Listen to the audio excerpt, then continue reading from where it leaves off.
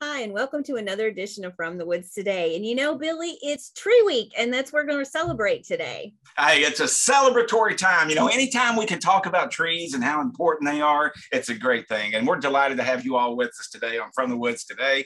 We've got Urban and Community Forestry program from the Kentucky Division of Forestry. One of our very own graduates is leading that program here in Kentucky. So we'll hear from her in a few moments.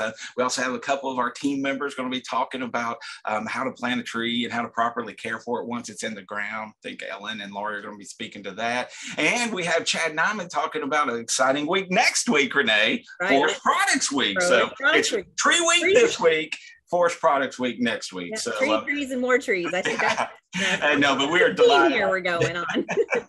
No, we're delighted to have you all with us today. If you do have any questions and you're on Zoom, please use the chat pod. And if you're on Facebook, please use the comment section. But Renee, I'm glad to have our great presenters with us today and get this show started. Yeah, so let's get going. So Bridget, if you can come on with us. Wonderful. Great. So explain a little bit about what your topic is going to be about today. Happily. Well, first of all, I just wanted to introduce myself. I am Bridget Abernathy, and I manage the Urban and Community Forestry program for the state of Kentucky. So I'm just going to give a brief overview about what urban and community forestry is and talk about the different facets of community forestry. And then I'm going to give some localized examples of different projects and initiatives going on throughout the state. So I'll go ahead and get started. First of all, I wanted to start by telling you a little bit about the Kentucky Division of Forestry. The agency was established in 1912, and it's since grown to about 120 full-time employees. Our headquarters office in Frankfort. We have 6 field offices scattered throughout the state, and we have 2 tree nurseries. Brandon Howard is our 16th director of the division, and he serves as the state forester for the agency. There are 8 major programs within KDF, and we have some smaller sub-programs as well. So I'll start my discussion with a broad overview of urban and community forestry, and we'll finish with some localized examples of some work being carried out throughout the state. KDF's Urban and Community Forestry program is guided by the USDA Forest Service.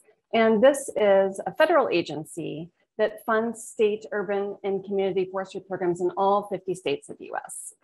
So each state in the US has urban forestry staff that's funded by the USDA.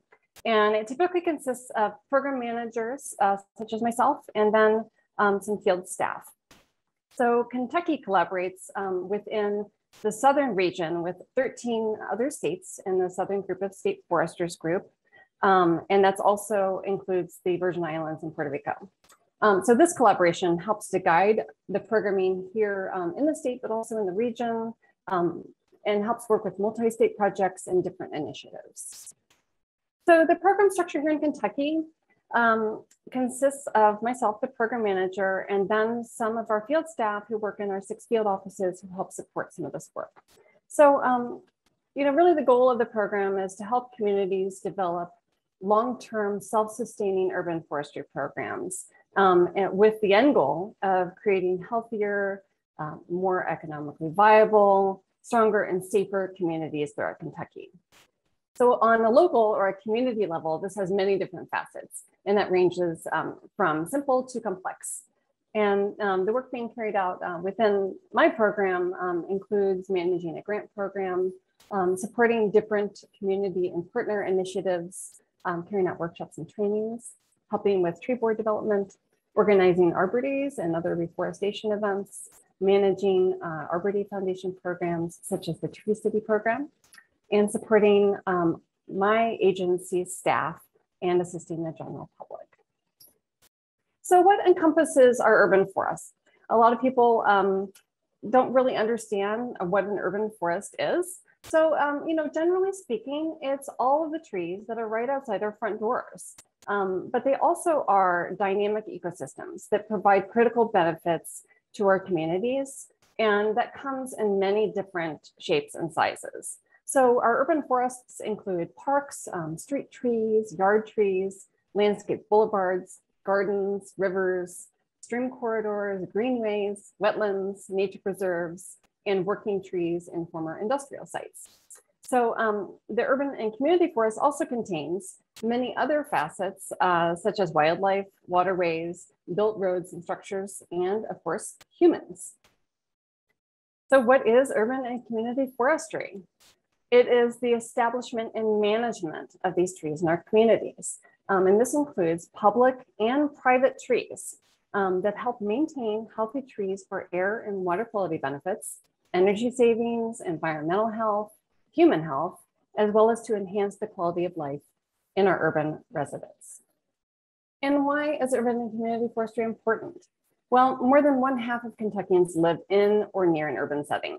So we think generally of an urban setting as being a larger metropolitan area, but an urban setting can include some of our small rural towns as well. The population in our towns in Kentucky, as well as in other cities throughout the US, continues to grow, and that makes our urban forest more important than ever in our Commonwealth. So our urban forestry management decisions really should encompass the environmental, economic, social, and human health benefits that they provide. And urban and community forestry helps create these resilient communities in our changing world to help us address different things like increases in population, urban heat island, climate change, extreme weather events, and also natural disasters. So there's a broad spectrum of work under the general umbrella of urban and community forestry. And this can range from large-scale research projects to smaller volunteer-driven tree planting events. And this work occurs in our largest cities, but also in our very small towns throughout Kentucky. So who's doing this work? Well, the work is by a variety of professionals, volunteers, and tree enthusiasts. So there are a diversity of groups carrying out this work. And I've captured some of them on this slide, but they include some organizations like nonprofit organizations, state and local governments, educational institutions, volunteer groups, local businesses, and dedicated community members. So I wanted to share a sampling of the work taking place around Kentucky within different organizations and institutions. So on the next slides, I will discuss several projects and programs being carried out by nonprofit organizations, educational institutions, municipalities, local businesses, and corporate partners. And so this is just really a touch point as to what is going on in our state. And we have much, much more than this sampling, but I wanted to give a nice overview of some really great things happening. So for the nonprofit organization spotlight, I wanted to focus on the Northern Kentucky Urban and Community Forestry Council. This is an all-volunteer organization that was established over 20 years ago, and it has a focus on increasing tree canopy in the Boone, Kenton, and Campbell County area of Northern Kentucky. So this organization has been instrumental in raising awareness about tree planting and tree care through engaging with the public. And for the past 15 years, the council has hosted Reforest Northern Kentucky. So this is one of 3 annual community reforestation events that occur around Kentucky. Each year, about 300 volunteers help to plant about 2,000 trees in the Northern Kentucky area. And the Reforest Northern Kentucky has planted hundreds of acres of trees over the years. And the council works to help maintain and to protect these sites through different kinds of educational signage, invasive species removal, and volunteer work days. For our higher education institution spotlight, I am focusing on the University of Louisville. The University of Louisville, in collaboration with the Nature Conservancy and many other partners, initiated the Green Heart Project in 2016 to test the theory that healthier air makes for healthier people. This project examines the effects of urban greening on human health, and it is the first study of its kind. So the research area is made up of parts of 4 residential neighborhoods in South Louisville and consists of about 22,000 residents. And the study is examining levels of particulate matter behind a green buffer or tree planting areas compared to areas with lesser tree canopy. So the Nature Conservancy and a local nonprofit organization called Louisville Grows are working on planting nearly 8,000 large trees in the study area. And TNC is also working with an organization in Louisville called Youth Build. It's a local organization that is helping to monitor tree health in the study area through the engagement of youth carrying out the work after they've been trained. And over 5 years, Green Heart is comparing pollution levels and health outcomes in the study area and is working with about 700 volunteers. So these people are being regularly tested for baseline health, stress levels, disease risk, and other health factors. And then there are other environmental monitoring that is going on, such as air pollution monitoring. So this project is extremely well funded. It has a potential for innovative outcomes and how human health can be improved, in part by increasing tree canopy. For my K-12 school spotlight, I wanted to talk about Mercer County schools. So in collaboration with the Mercer County Conservation District, UK Extension, the City of Harrodsburg, and the Harrodsburg Tree Board, for the past 11 years, Mercer County high school seniors have planted an Arbor Day tree on their campus for the first grade class. The first graders get to choose their tree from a variety of native species that would grow well in the area. Then they have educational programming to learn about the tree species and planting techniques. And then on the day of the Spring Arbor Day event, local organizers and then the students participate in the ceremony and get to help plant the tree. The high school students have also engaged over the years in mulching and caring for the trees planted in the previous years. And this past year, KDF assisted with the event and celebrated our State Arbor Day with the event. For my municipality spotlight, I wanted to share some work that's going on with the City of Frankfort. In 2018, the City of Frankfort completed its initial work for the downtown tree planting plan. So the city hired an organization called Urban Canopy Works. This is a consulting group in Northern Kentucky to carry out a detailed inventory of the downtown trees in the area. The consultants developed a comprehensive plan that included plantable areas, tree species recommendations, cost estimates, and guidance on how to implement the plan and a staged progression over time. So the city is currently working on ways to raise and allocate funds to implement the plan over a multi-year period, and while also making considerations for maintenance, staffing, and other items. For the local business spotlight, I wanted to talk about a group called Straight Cut Tree Service. Joey Hampton is a resident in Corbin, Kentucky. He's a certified arborist and he's the owner of Straight Cut Tree Service. And he has been instrumental in engaging with the community members and youth in his area about trees. Joey and his company have worked for years on Arbor Day programming. That's with the city, but also with the school district and the local college, local tree planting and tree care, and doing educational programming in and around the city of Corbin. And in recent years, Joey has worked specifically with the city of Corbin and also with the University of the Cumberlands in their Tree City USA and Tree Campus USA certification. So these are a new Tree City and a new Tree Campus in the past couple of years, and he has been instrumental in helping them through that process, but also helping them implement a lot of the work that they need to carry out in order to qualify for the program. And with the corporate partner spotlight, I wanted to talk about Texas Roadhouse, which we typically don't think of as a business involved with tree planting. But a lot of corporations have environmental initiatives where they either fund or provide volunteer services or both for different things, either where they're corporate offices or in other areas. So Texas Roadhouse has corporate offices that are located in the Middletown area, which is outside of Louisville. And they worked with Kentucky Division of Forestry and the Arbor Day Foundation and 21st Century Parks to fund and also plant trees in nearby Beckley Creek Park. And that is part of the Parklands at Floyd's Fork area in the 21st Century Park system.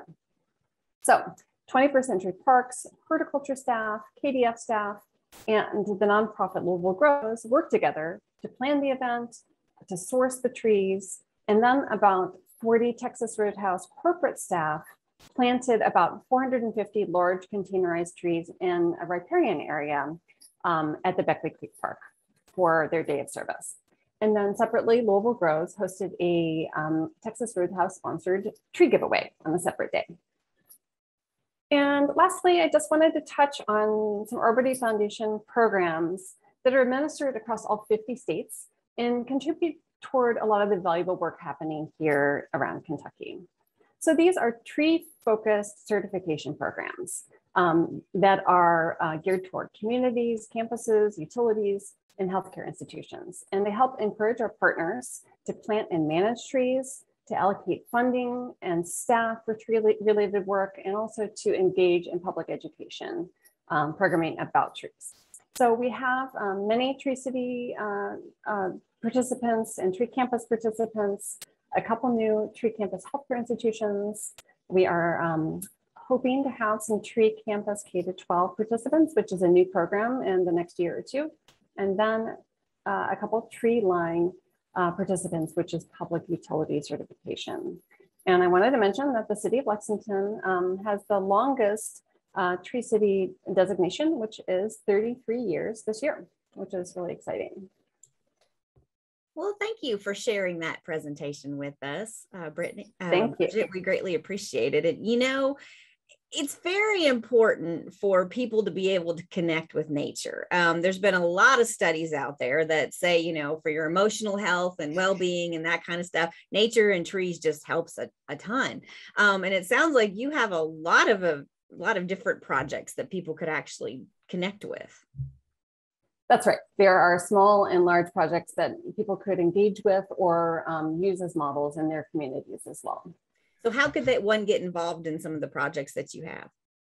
Well, there are different organizations and city governments and universities in different parts of the state that I encourage people to get involved with. We have a lot of resources on our website, which is the Kentucky Division of Forestry website that lists some of these resources, but also the University of Kentucky Urban Forest Initiative has a lot of those partner resources. It's a great starting point for people to touch base locally with different initiatives to get involved with.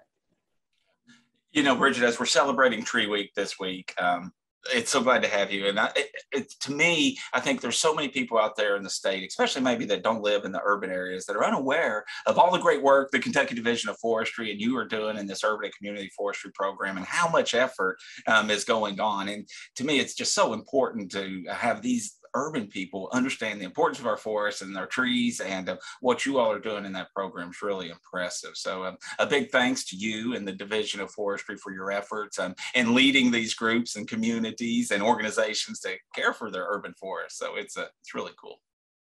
Thank you, Zoe. Thank you so much. We greatly appreciate you joining us today.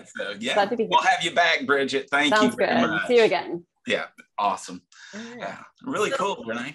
Right, I know. And we were talking about and saw some pictures of planting trees, and it may be that you're not doing it right. So we've got, or maybe you are, but we've got two people here who can tell us exactly how to do that. Yeah, definitely. It's Tree Week, and that means you probably want to plant a tree. And there are lots of tree giveaways going on. I know I was at one last weekend, and there's some this weekend as well. But we wanted to give you some tips on how to plant your trees and then how to take care of them. Right, Lori? Absolutely, because I mean, once you've invested in this tree, and you want to make sure that you're doing it right and that it's gonna survive. So yeah, take a look. We've got a couple of videos to show you, very well done and not too long. So I think Ellen's gonna play those. Yeah, and these are from the Lexington Fayette Urban County Government. Their kind of urban forestry group to give you, we're gonna show some proper planting tips first, and then talk a little bit about that. And then we're going to show you some mulching tips because the best tree, if it dies after you plant it, is no good. So let's check out this video from LFUCG. Trees are available to purchase by bare root, in a container, or ball and burlap. Each type has its pros and cons, but this video focuses on proper planting of a tree in a container. First, decide where to plant. Consider things such as power lines and buildings, as well as soil conditions and light. Next, decide what tree species to plant. Select a high-quality tree appropriate for the site. Consider the tree's mature size and qualities. Remember to call 811 to mark utilities before you dig. Then, prepare the hole for planting. Dig a hole 3 to 4 times wider than the container and deep enough that the root flare at the base of the trunk sits slightly above ground level. The hole should be wider at the top than at the base. Once the hole is ready, prepare the tree for planting. Carefully remove the tree from the container. If the tree is stuck, tap the side of the container to help loosen it. Remove any fabric or plastic from the roots or cut the wire. If the tree is root bound, make a few cuts to help prevent the roots from choking the tree as it grows. Set the tree in the middle of the hole and ensure it is not too deep. Secure the tree with some soil, making sure it is standing up straight. Backfill the tree with the rest of the soil. Never add fertilizer, potting soil, or chemicals to your newly planted trees. Once the tree is planted, create a mulch ring. Mulch 2 to 4 inches deep around the base of the tree, but not touching the trunk. Avoid over-mulching your tree or creating a mulch volcano around it. Finally, water the tree.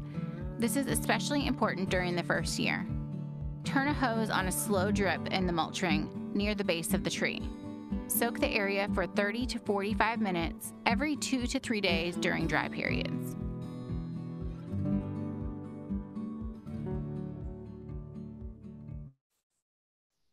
Great. That's well, a great that was tips, right? Ellen, so you don't take and do those volcanoes. Is that what you're telling me? Is that wrong?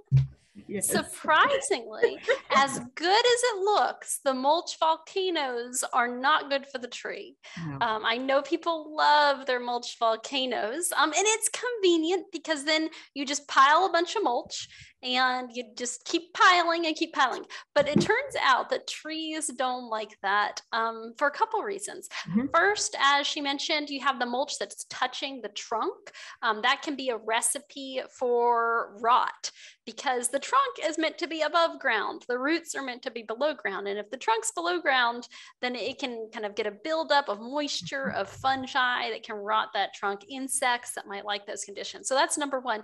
Number two is that those roots actually have to breathe. And so if you're piling a bunch of kind of mulch on top of that, it can suffocate those roots. They might circle around, they might grow kind of poorly and impact the health of the tree. Mm-hmm. And Lori, they were talking in the video about, picking the tree is important. And, you've done a lot of tree of the weeks on here. So people could actually go to our website and see a lot of these trees. Yeah, and I think that's something to consider. A lot of times we'll go, oh, let's plant a tree, but I think you need to make a plan. You need to look at if you're looking at a yard tree, you're probably going to do a containerized tree of some description, as opposed to a bare root seedling, because it's a little more established. But think about why you want to plant this tree. Is it for shade? Is it to attract wildlife? Is it just like I want some color in my landscape? And then decide where you're putting that in that landscape. Is it close to the house? Is it under another tree? Is it near a power line? So that you are picking the right tree for the right spot and for what you want it for. But yeah, you can always check out the videos. We've got about 60 of them up. Gives you some nice information about those tree sizes, soils that they grow best in, if it attracts wildlife and things like that as well. But definitely make a plan before you plant, for sure.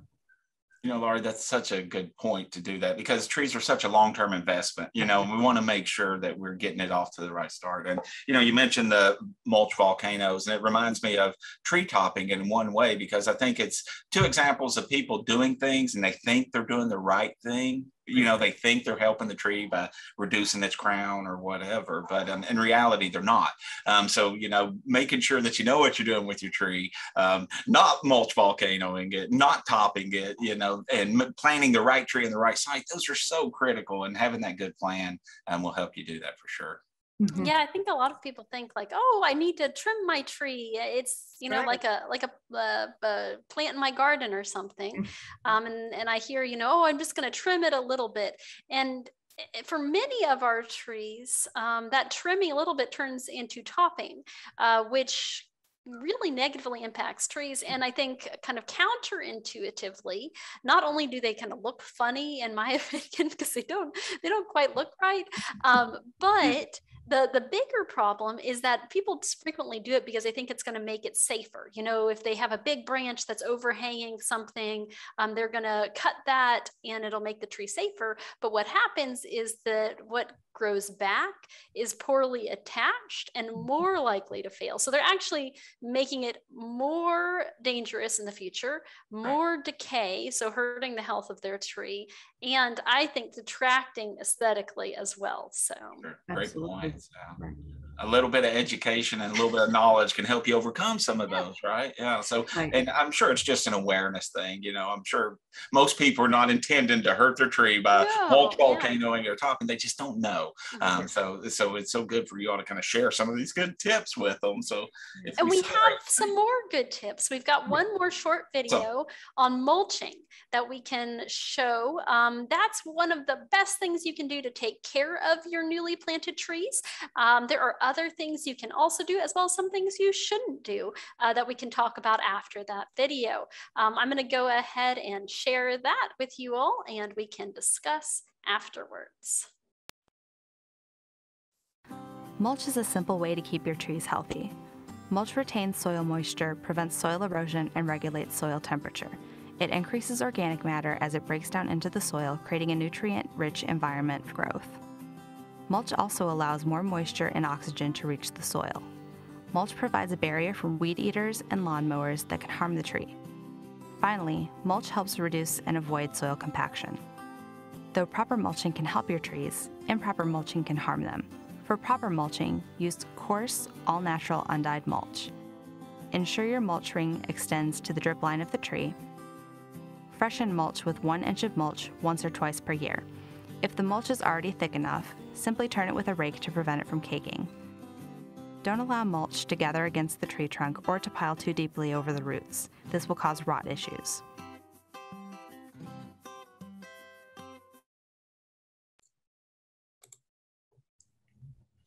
That was definitely a lot of tips that people can handle and use. So that will definitely help them with when they plant their tree. Absolutely, because like we said, you've made an investment in this tree and you want to take care of it. So this is a very easy thing to do to take care of it and prolong its life, because like they said in the video, you're adding organic matter to that soil. So you're adding nutrients as well. So it's a natural way of taking care of your tree, and it's attractive too. So I noticed they showed a lot of different mulching types. Is there a better mulch than others? I mean, whether the chips or... Definitely. I think the best for your tree would be happiest with really coarse ground chips, not too deep, and kind of regularly applying that. And from the tree's perspective, taking it all the way out to the drip line, you know, as far out as the canopy extends. Now, practically, and for a lot of people's kind of gardening sensibilities, that might not fit with what they want to do. But I think the principle there being that the mulch around the tree, it's organic, so it's going to break down, it's going to build the soil, it's going to create the right habitat for those roots to grow. It's also going to prevent mower damage and trimmer damage, and which is very important. You see that so much. Unfortunately, trees and turf do not need the same things. And so if you're trying to grow really lush turf right under your tree, it's kind of a recipe for, you know, one of those things not being happy, either the turf or the tree. So if you put a mulch kind of a ring around there, you're going to just kind of eliminate that problem. Now, there are other types of mulch. There are inorganic mulches that you might see, or people putting kind of stones or other things around there. Those aren't going to help you build the soil as much. They might still protect it from mower and string trimmer damage, but kind of from the health of the tree, it's going to be best to have that nice coarse wood chips or mulch. You know, a lot of people like to put that landscaping stuff and then put mulch down. So that's not a good idea.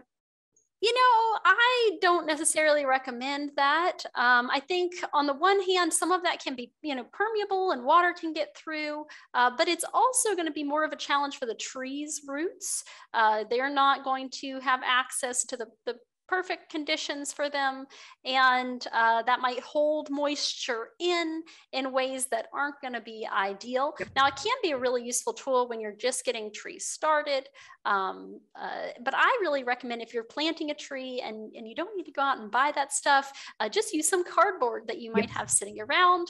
Put cardboard around, kind of, even you can put it right on the turf if you have that. Put it there. We always did. Yep. Yeah, and then you can put mulch on top of that. It's kind of a easier and I think better in the long term, because that cardboard will break down. Instead of having that plastic material in there. So yeah. We did get a question: is the recycled tire type of mulch harmful to landscapes? I think it's not beneficial in the same way that using an organic material would be. It does not build the soil. It can, you're basically putting trash in your yard to some extent, but it still would give the protection of against mower damage and trimmer damage. And I know that there are some areas where, like, let's say right next to the hospital, they do use inorganic materials because they don't want people tracking in mud and other things like that. So I think that there are cases where you might use it. I know that it's popular in different settings, but it's not going to build up the soil in the same way that benefits your trees. Absolutely. So not a one size fits all. Now, we talked about mulching. Also remember, for newly planted trees, you want to water them, make sure they get enough water, not too much water, however. So they don't need to be watered every day like you would your garden plants, a little sprinkle of the hose every day. Trees like to be watered deeply, but then have an opportunity to not necessarily dry out, but not have that moisture held on them. So a newly planted tree, if you think about it, probably its root system's pretty compromised, and that's what trees use to feed themselves and to give themselves water.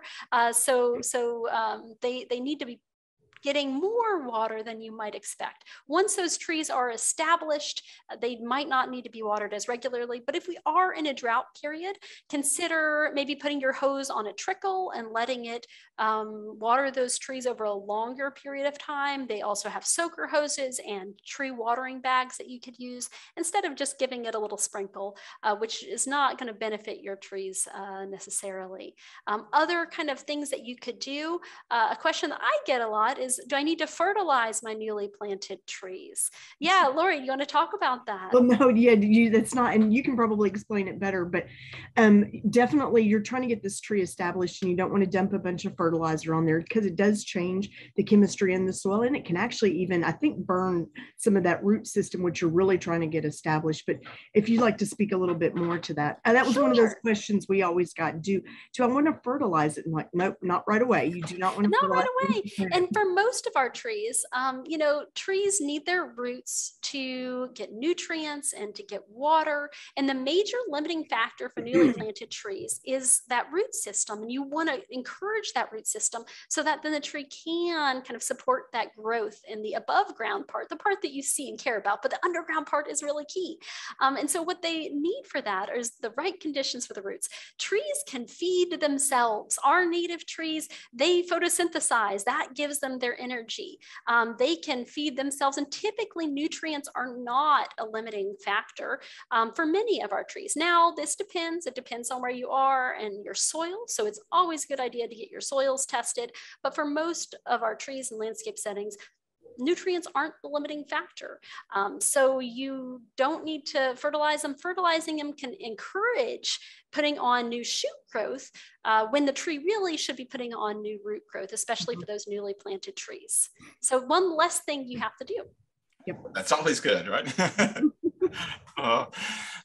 Appreciate both of you all helping us get these trees started right, and growing right, and helping people make good informed decisions. So again, if you're going to make the investment in a tree, you want to make sure you're doing it right and it's going to survive. So we did get one question that just popped in and says, how do you successfully plant seedlings in a forest when you have problems with deer? Well, And that's a good question. Planting seedlings in a forest is going to be totally different Yes. from in the landscape setting. Billy, did you want to talk a little bit Well, about that? what I would say is, there's a lot of reasons why you might want to do that, but recognizing the challenges when you're competing against established trees with established root systems, putting little seedlings in there is really challenging and really hard for those seedlings to get it. So it's going to take a lot of work and it's going to take a lot of effort. And if deer are there, you're going to have to exclude the deer from them. So they make tree shelters and tree tubes. If it's a larger planting area, you're probably looking at fencing, probably at least 8 feet high and solid all around that planting. So they do that commonly in Pennsylvania and other areas where they have so much deer pressure, they basically have to put exclusions in there. So it is a challenging area, but you can get them started with some tree tubes and tree shelters. Those are reasonable and they can get that tree off to a good start, but you're going to have to kind of monitor that and kind of move it with that tree a little bit as it grows. Otherwise, it's just going to be a little buffet for the deer. And when I think of planting trees in a forest, I think a lot of people think like, oh, that's what they want to do. They want to plant trees.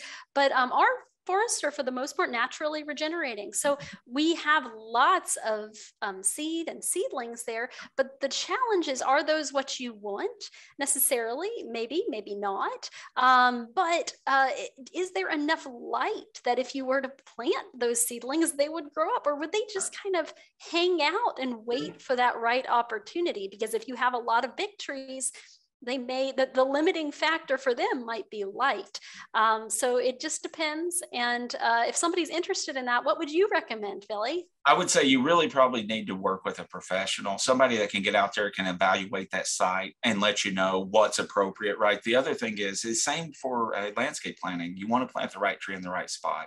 So making sure you're selecting appropriate trees for that area, trees that will have a chance to be successful. And that typically often be trees that would commonly grow in that area, whether they're now or not. But working with a professional, they'll know that. They'll also be able to give you some of those tips on how to try to ensure that tree's successful going forward. So working with a professional is going to be probably your best chance of having success in that situation. And that's a good point. And in each of these systems and with different types of trees, you might do things slightly differently. If you've got a bare root tree from a tree giveaway, there are going to be some things that you could do slightly differently than if you bought a container grown tree or a really big bulb and burlap tree. So as you start to approach this, there is lots of great information for you online. Make sure to check out fact sheets from the University of Kentucky and other organizations and videos like these ones that we showed today from LFUCG. Yep. And a little bit of research, I think, will go a long way in giving you a healthy tree into the future. No doubt. And your local county extension agents can be a great resource for connecting you to additional support and help as well. So don't forget about that. Definitely. Oh, Lori, Ellen, thank you so much for joining us today on the show. Thanks for having us on. Yeah, go trees.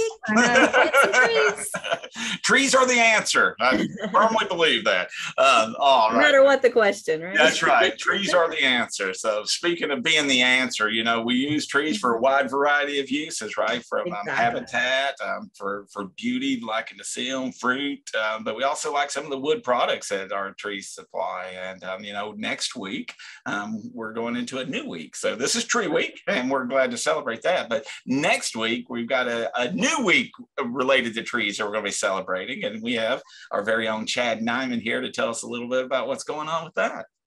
Thank you, Billy and Renee. As you all were saying, this is Tree Week, and some wonderful information to help folks with making good decisions on tree planting and caring for those trees.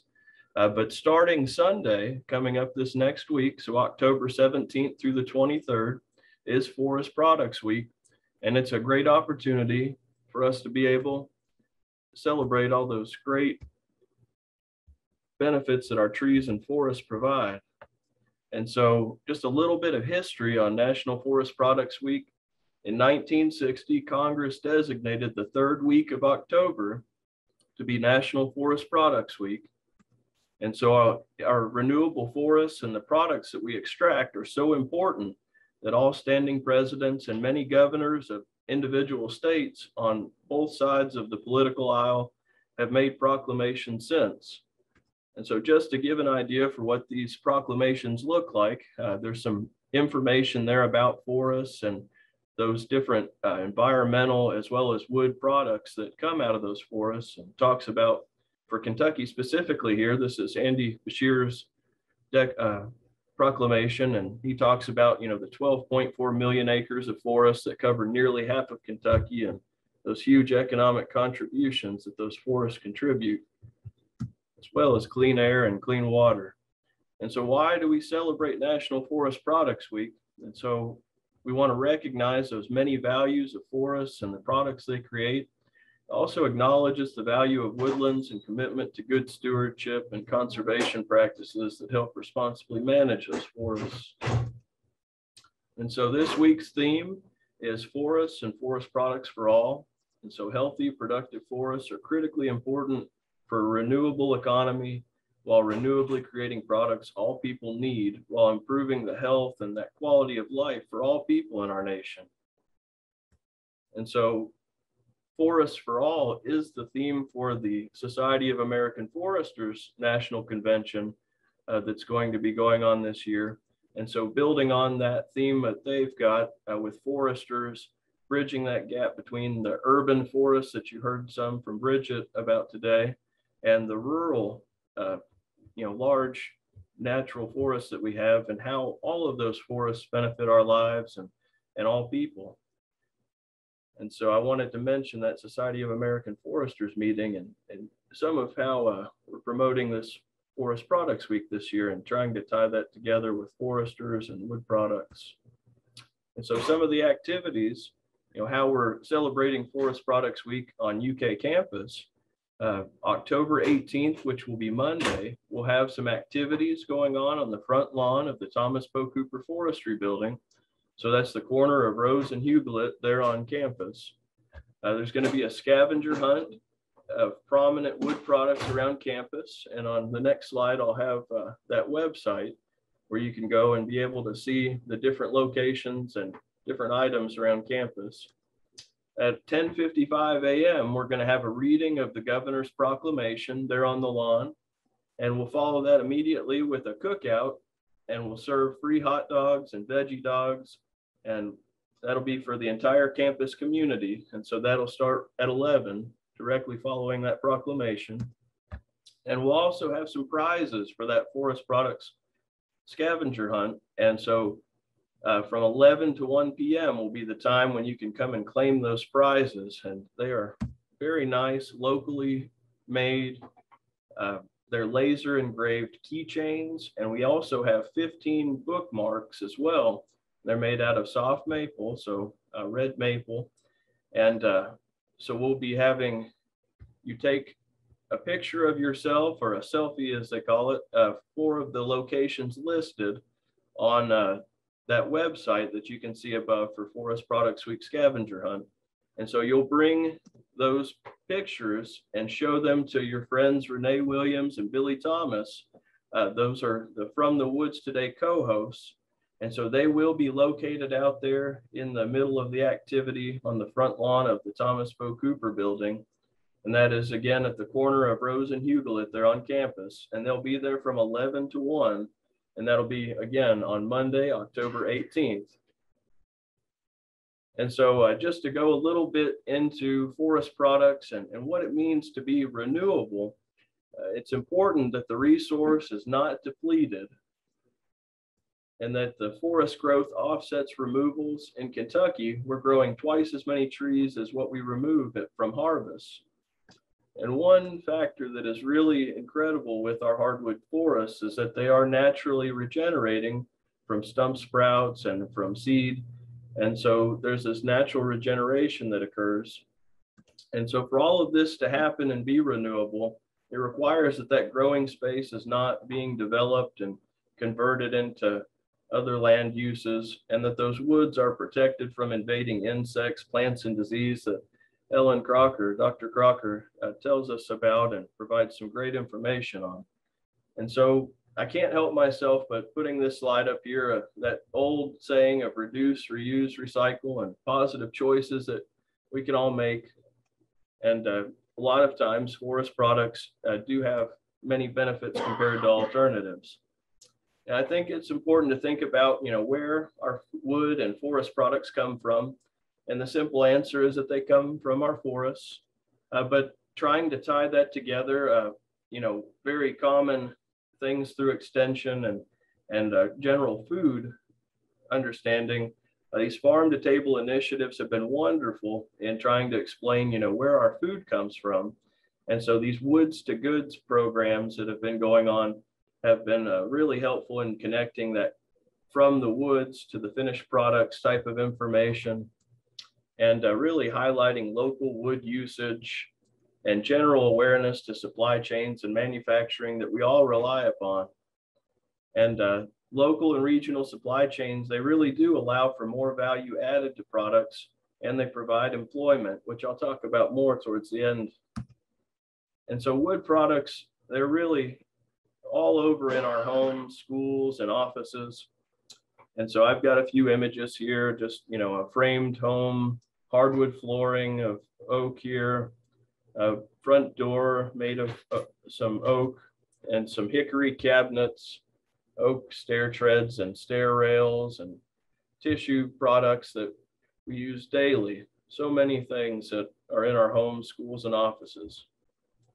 But thinking into the innovation of wood, one of our oldest materials, wood really is the future in multi-story construction.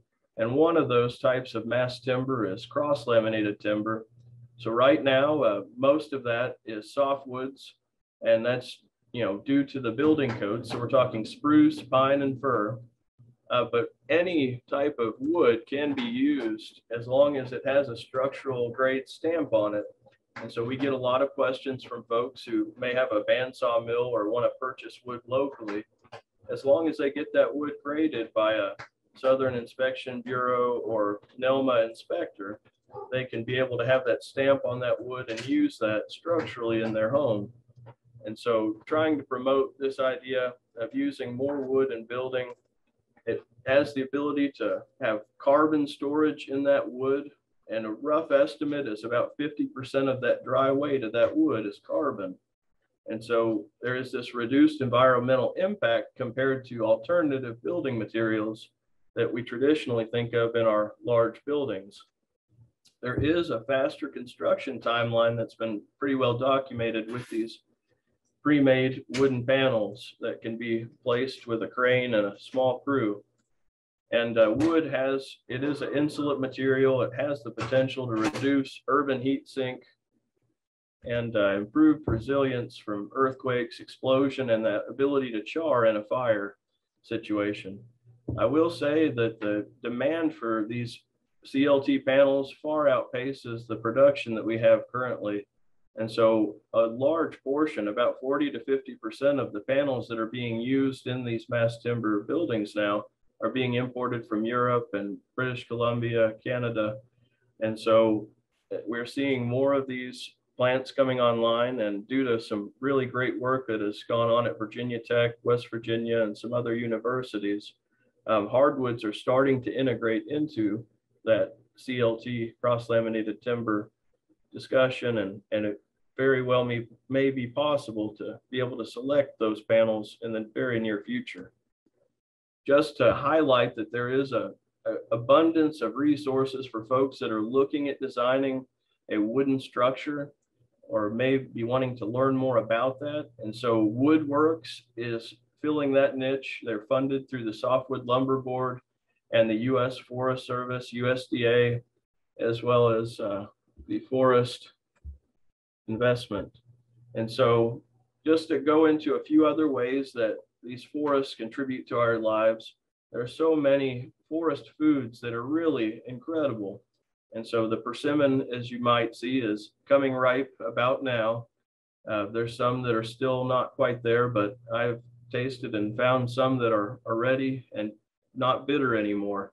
That's a bad experience if you get one that is still very astringent. But maple syrup, Billy Thomas and others in our department are really working to promote the great folks who are making maple syrup locally, provide that local sugar.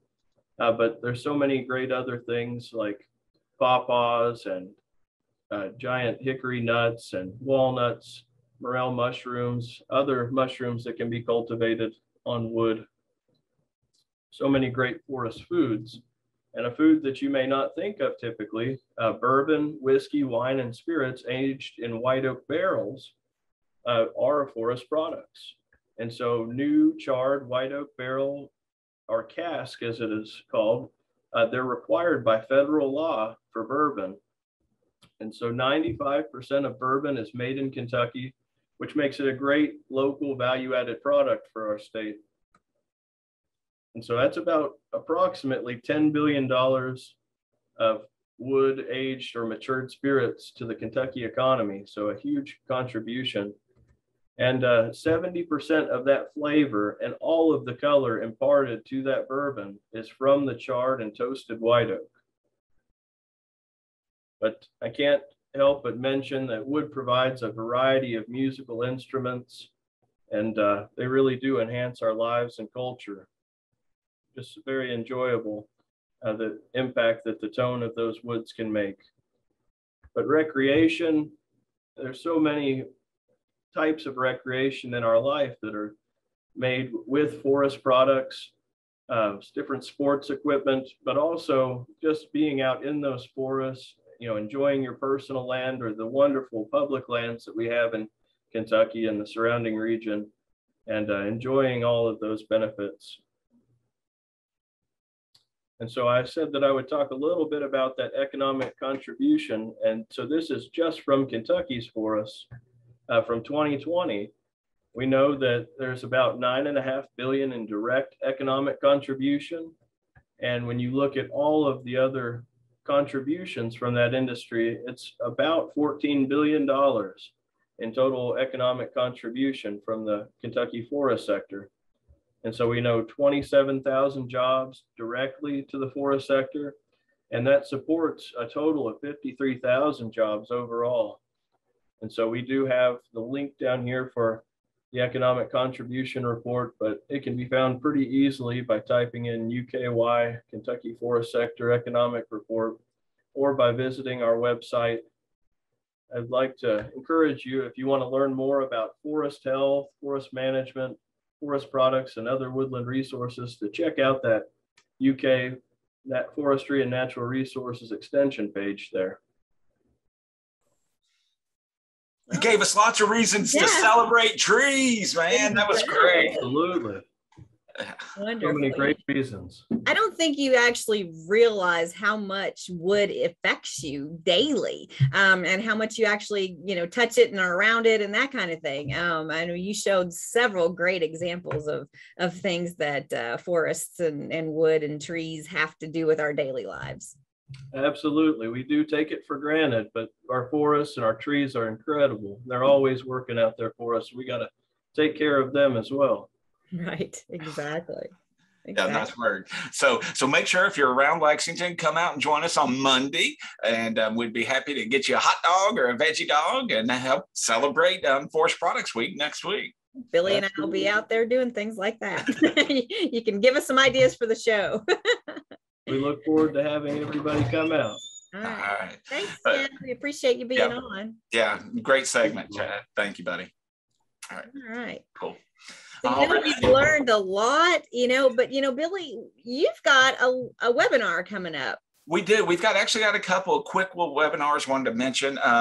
Tree Week is continuing this week. We as UK Forestry and Natural Resource Extension are continuing with Tree Week. And tomorrow we have a webinar on Maple Syrup Project, the Kentucky Maple Syrup Project, and what we're trying to do with that. So Dr. Jacob Muller and myself will be on talking about that project and how people can get involved with that, what we're doing with maple syrup here in Kentucky. But the other one I wanted to mention is tomorrow evening, and I'll share my screen real quick, Renee, on that one, and I will drop it in the chat pod as well. But we've got a couple of maple syrup workshops coming up, and we've got one tomorrow night. It's from 7 to 8:30 in the evening. So you can register here, and I will drop this link in the chat pod here in just a second. But please join us coming up tonight for the Maple Syrup Toolbox. So if you join us at noon tomorrow, you'll learn about maple syrup and its production and all of that. And then if you think you might might be interested in getting involved in the production of it or wanting to understand how that happens,